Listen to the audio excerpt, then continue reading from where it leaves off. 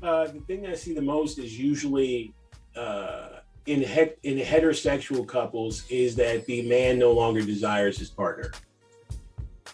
Mm. Right. After a point in time in marriage, she just doesn't feel desired. She doesn't feel like he cares. He's like not attracted or something like that. And that's probably the biggest one that we get. Okay, so is that the actual case though, or is it like something else? You know what? I like to lump them into two categories, right? Well, first of all, that lack of desire can come from many different places. It could be as a result of like mineral, like nutritional, you know what I mean? It could be as a result of mental and emotional stress. There could be latent traumas that are now surfacing. There could be relationship issues.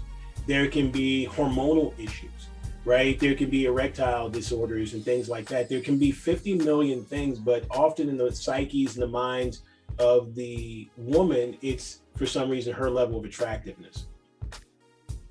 That's the first thing she goes to, right?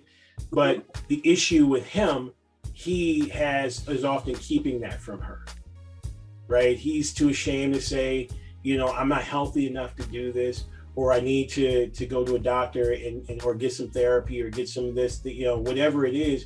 He's hiding this and allowing her to continue to think that it's about her, right? Because he's too scared to go into this other space. Sometimes it is lack of desire, and it can come from a very real place. So for me, finding out what the actual issue is on both sides is really important. Also, taste change. We want to act like the person is going to be the same person when we met them, but sometimes their desire just changes.